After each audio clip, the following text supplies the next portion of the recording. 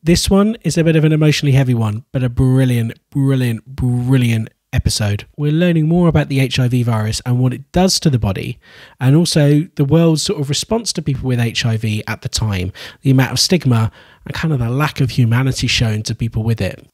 Let's crack on. Donald Bassett. I thought this might be your sort of place. No, I'm just having a drink before I go back to the wife. Whoa, that's quite a bit of acting. But no, I'm not convinced. Well, I got that part in the chimney sweep, which means you didn't. I know. You stole my life. If anybody's interested, and you should be, I've done an interview speaking to Nathaniel Hall, who's the actor that plays Donald, which is the love interest of Richie there in that scene. Nathaniel's personal story of acquiring HIV, the first time he had sex when he was 16, is quite a powerful thing as it relates to this show. We spoke a lot about the stigma to do with HIV, the power of advocacy. Am I dying? I can't answer that, darling, but have you been to a doctor? I really can't. I've had the same doctor all my life, ever since I was a kid. He knows my mum and dad. I can't tell him this. No, it's okay. We've got numbers of clinics. You don't have to use your real name. No one needs to know who you are, but they can help. Jill is the real definition of an ally. She's now working for a helpline. How sad is it, though, that people couldn't even trust their doctor, not only to support them, but also to maintain confidentiality and not disclose it to the rest of the family? He said I can have a set of keys so I can get in at 8:30. Before him, I'll open up for the day. So what's that, promotion? Did you get more money? Are you like a manager now? No. So what does it mean? It means I can open up at 8:30. Oh my God, Gladys, your life is too exciting. You are killing me. I've had sex with a millionaire, but you've gone and beaten me. Colin, you're hilarious. I'm very proud of my keys. I remember Gladys Pugh once had a cup of tea and it didn't have any milk in it. It was so thrilling. Like being on a roller coaster. I was in that position once. I worked in retail when I was like 19 or 20. And I remember being so happy that it was like, oh, we trust you to go and open up the shop. It means you have to get there, 15, 20 minutes early. You didn't get paid for that. Don't know why I did it. Free labour, that's what it was. Young and naive. This is what I like to see. Everything up and running. Good morning. I'll have a cup of tea if you don't mind, thank you, Colin. Well, it's colder than I thought. Said on the news last night, 14 degrees. That can't be right. It was more like 9 or 10. He collapsed. 14 degrees, I wouldn't Oh even no, he's having a seizure. this morning, and I thought, no. When somebody presents with their first seizure as an adult, it's really important that we scan their brain, because what we're looking for is potential signs of infection or some sort of lesion like a cancer in the brain, anything that can be irritating the brain in order to set off all the electrical discharges that happen that cause a seizure. The doctor said you can have a fit just once and that's it. Like a storm, it comes and goes. She said they don't really understand it. You can have one fit and never have another one ever again. What causes it, though? There's no epilepsy in the family. I'll ask you not to, Jean, but I don't think there was any on your dad's side. Not that I know. Sometimes that does happen, but it's really important that we do rule out all the triggers for it first. So that would be doing blood tests to check there's no salt imbalances that could be triggering it, but most importantly, scan the brain. The CT scanner was first created, I believe, in the 60s. First commercially available one was then in the 70s. So now we're here in the 80s. They should definitely have one available. I think he was embarrassed because you wet yourself on the carpet. Okay, Mum. And that kind of stain takes a bit of cleaning, let me tell you. Okay. The smell of hard piss can linger. Okay, thanks.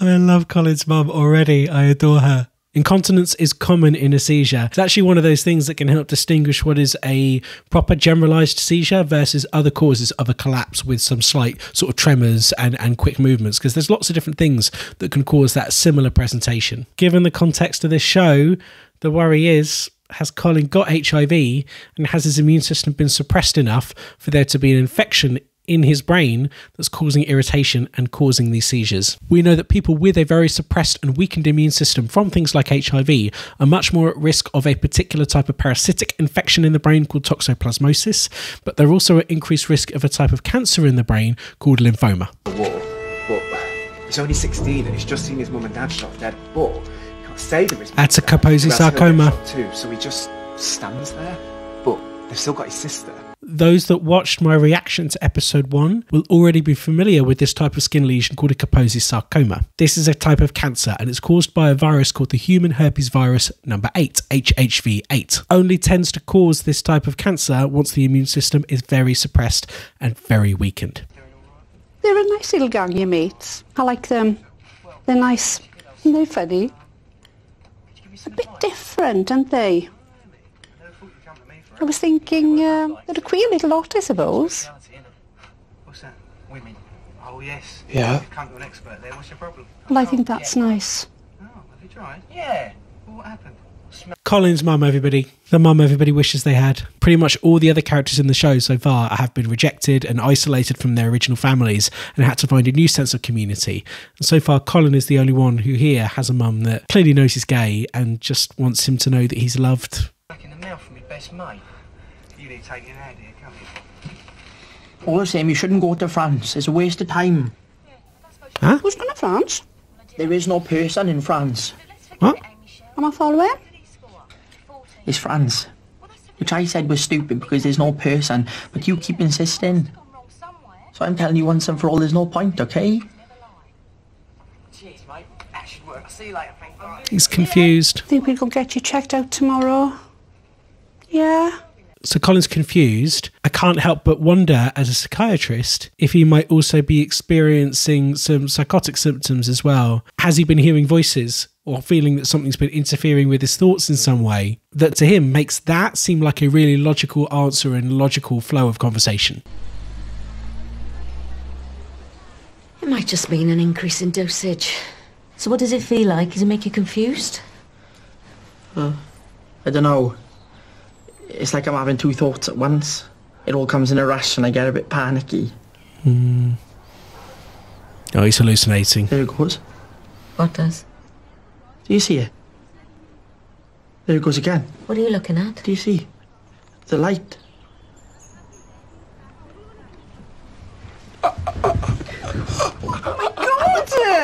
It's okay, I've got you, Colin. I've got you. I've got you. So there's a psychotic element to his presentation, but that also could be what's called an aura that leads on to a seizure. So a lot of people with things like epilepsy, for example, will tell you that they can tell a seizure is about to happen. A bit like people can tell if a migraine is going to happen. And then after a seizure happens, there's usually what we call a post-ictal period where people can remain quite remarkably confused and disorientated for at least sort of 30 minutes, an hour or so after the seizure happens. We can attack the symptoms, but the cause is incurable. I have to ask, do you know what that cause is? No. I'm afraid the infection exists because your son has AIDS. Evidently, he's had this HTLV3 or HIV. But do you understand?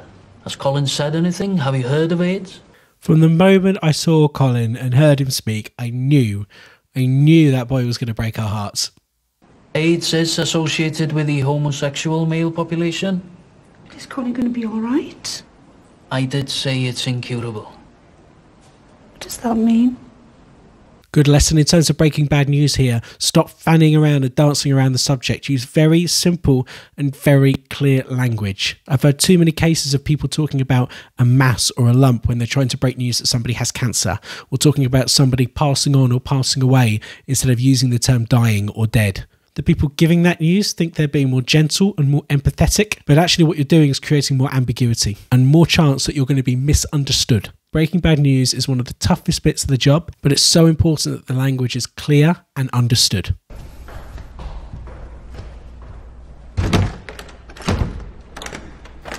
They locked him in. You're not allowed out. But I need the toilet. There's a commode over there.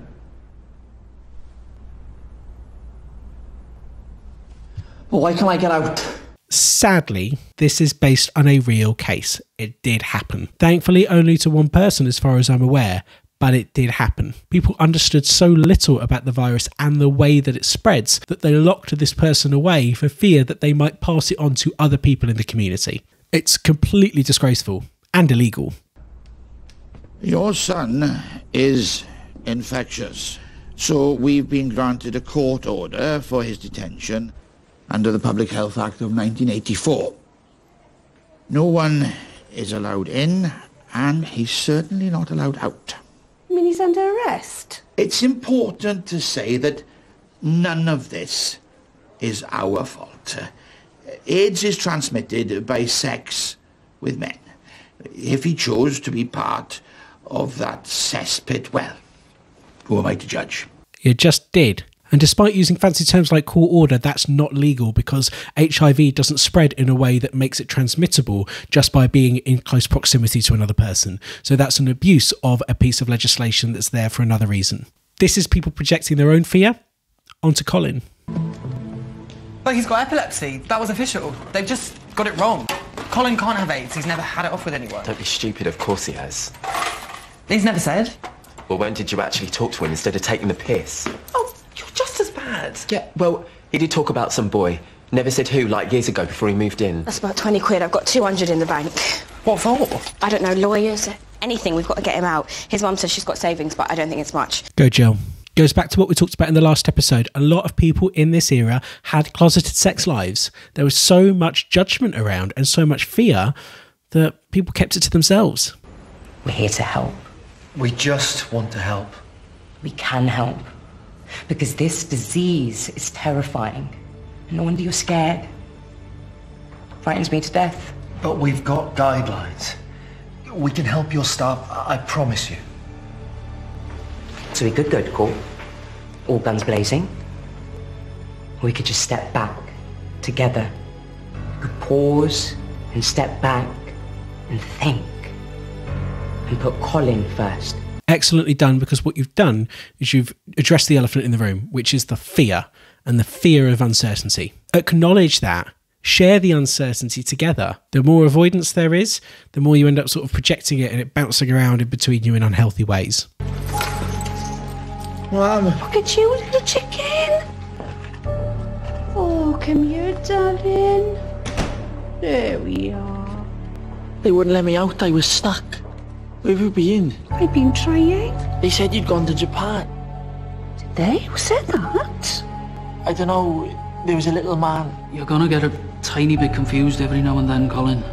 But we'll do all we can. Again, psychotic symptoms. There's probably an element of visual and auditory hallucinations that are going on there. You can see he's muddled, you can see he's disorientated, but you can also see a mum that just wants to wrap him up and hug him. If we compare that to the ending of the last episode, and if you haven't watched it by now, then why are you watching episode 3? Go back and watch that one, so can't at me and comment on me for spoilers. We saw a family burn all the belongings and all the memories of Gloria after they died, and we contrast this with Colin's mum, who straight away just wants to wrap him up and give him a hug and tell him that he's loved. Yes, Colin's mum. We love Colin's mum. We're going to get you moved back to London. They've got experts, so this lot. And you'll be close to your friends. I can stay around the corner. In fairness, the specialists in London probably do know more. I do get confused. Why is that? It's because of your illness. It turns out it's a little bit more than epilepsy. Dr. Williams is here because I wanted to be in the room when he tells you. Why? What is it? Tells me what? What's wrong with me? Oh, Colin, you're breaking my heart.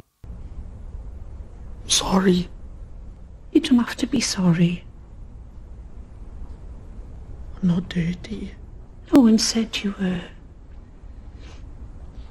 I never did anything bad. I really didn't. Can they make me better? You're moving back to London. They'll know a bit more there. Well, they haven't got a cure, have they? Have they? I don't know. They're trying. I'm not dirty. Just sit with that for a moment. A young lad who's just been told that he's going to die, his immediate response is to apologise to his mum and to say, I'm not dirty. The world really was vile to people with HIV at this time. They really were vile. Does everyone die of AIDS?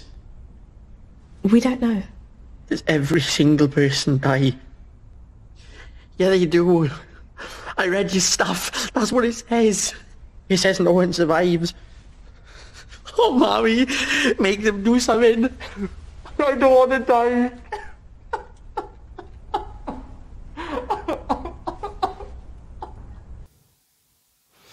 I don't know what to say. I don't know about you, but in the space of only 2 and a bit episodes, I've connected with Colin as a character so much that, oh, this is making me so sad. thing about AIDS, all your defences get lowered. So when people say coughs and colds can kill you, that's because ordinary illnesses run out of control. They go mad because they can't be stopped. And that's inside his brain? Yeah. And once the brain's in trouble, everything goes. What is it? I think it's this virus called JC.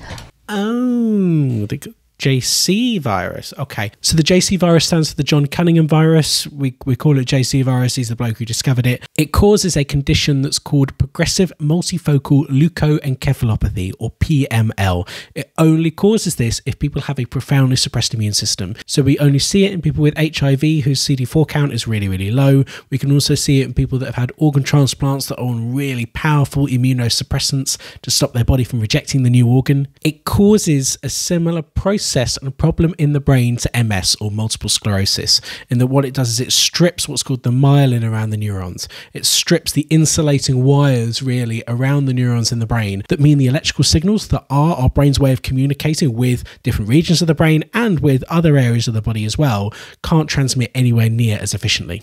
Essentially, it causes the brain to start degenerating. The difference with the JC virus and PML compared to MS, it does so very, very quickly. And the more immunosuppressed that you are, the quicker it progresses. He's going senile, like old people. And he's only 24. 24. With PML, my understanding is that it actually tends to affect 3 particular lobes of the brain most commonly, though actually it can affect anywhere. So it can affect the frontal lobe, which is responsible for decision making, but also where our personality lies. So when that goes wrong, you get big personality changes. People become much, much more impulsive. They don't act very socially appropriate because they're quite disinhibited. And they find things like judgment and planning and attention to be very difficult. The frontal lobe is also where the motor cortex is. That controls our movement, whereas the parietal lobe has our sensory cortices in, so it integrates all of our senses that we might experience. And then there's the occipital lobe, which is mainly about vision. That might be, again, why he's been seeing things going up and down. So you become much, much more weak, much more clumsy, much less coordinated, and then you can get some really drastic personality changes. God, this is weird. Richie's being nice to me. Am I that bad? Boy, cheeky. I really must be dying. Oh, Gladys, don't. Oh, he's devil may care today. Did they say we had a meeting of the Pink Palace? We said we can't have your mum paying the rent, and we refuse to move anyone else in. Never. But Ash can pay a bit more, and Jill, and I'll get myself some bar work, so your bed's still there for when you come home. I do miss you. We miss you. We really do. Every day. Even though you never said a word, we miss you not saying it. I miss you hopping out of the shower in the morning, because I always thought you looked so sexy. So remember when I was talking about disinhibition and acting maybe not completely in a socially appropriate way? I can't see Colin saying that when he was well. That's the frontal lobe being affected. You remember. Yeah, remembers everything, don't you? I think he does. He just stares into space. Let's give him a rest, shall we? Time you two went home and got some sleep. All right, Colin. We'll see you tomorrow. Night, darling. So Colin's awake and he's conscious, but he's not responding to anything in his environment. He may not be aware of what's happening in his environment. If you lose the ability to move your arms and your legs, what you worry about next is you start losing the ability to breathe. Remember, the signal to breathe all starts in the brain, and it can only do it by using muscles. You need a certain amount of strength and communication from the brain to the muscles like the diaphragm and the intercostal muscles in order to be able to breathe.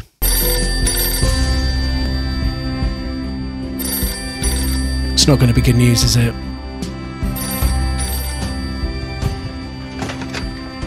Hello? Hi there.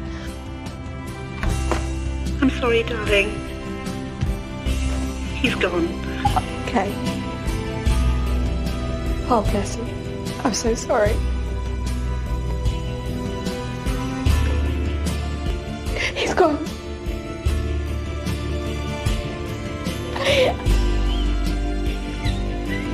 Oh, Colin, you heartbreaker. An incredibly realistic depiction of what this process is like, though. Have we got a Richard Tozer?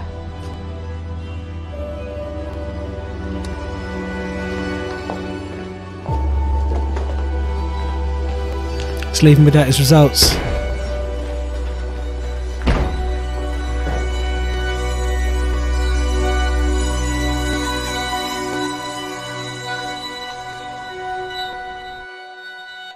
the power of avoidance. That balance between, is ignorance bliss if it's a situation that you can't cure and you can't treat and you can't control, versus, you know, the knowledge is power thing that we spoke about earlier. This whole thing just brings home the idea of what life would have been like if I had just been born 20 years earlier.